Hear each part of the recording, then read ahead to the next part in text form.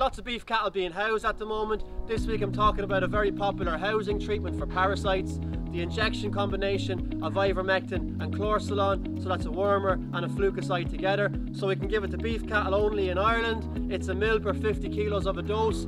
So a 500 kilo store going into the shed is going to be getting a 10 mil dose, and in a 250 mil pack size, that's going to be 25 doses.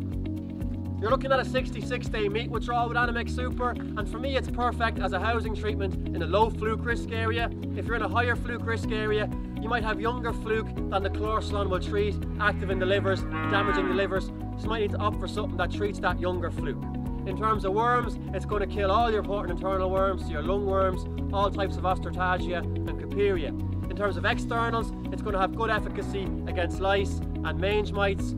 Depending on the winter we get, you might need a follow-up treatment with a synthetic pyrethroid, so look for ingredients that end in metrin. Animex Super is going to be a subcutaneous injection, so that's under the skin. So in practical terms, you're packing your animals good and tightly into your chute, you're walking along the chute, pulling up the skin behind the front shoulder, injecting into that pocket. Make sure you massage the injection site after so you've got no leakage, because that constitutes an underdose if you've got solution leaking out of the animal. In terms of a gun, you want a good automatic injector gun. Make sure it's filling correctly, make sure your connection with your bottle is good. If you're given a 10 mil dose or more, split the dose across both sides of the animal. In terms of a needle, for me it's a 16 gauge needle, not longer than 3/4 of an inch, because you're not trying to get down into the muscle, you're just going under the skin. Never ever, as with all treatments, never underdose.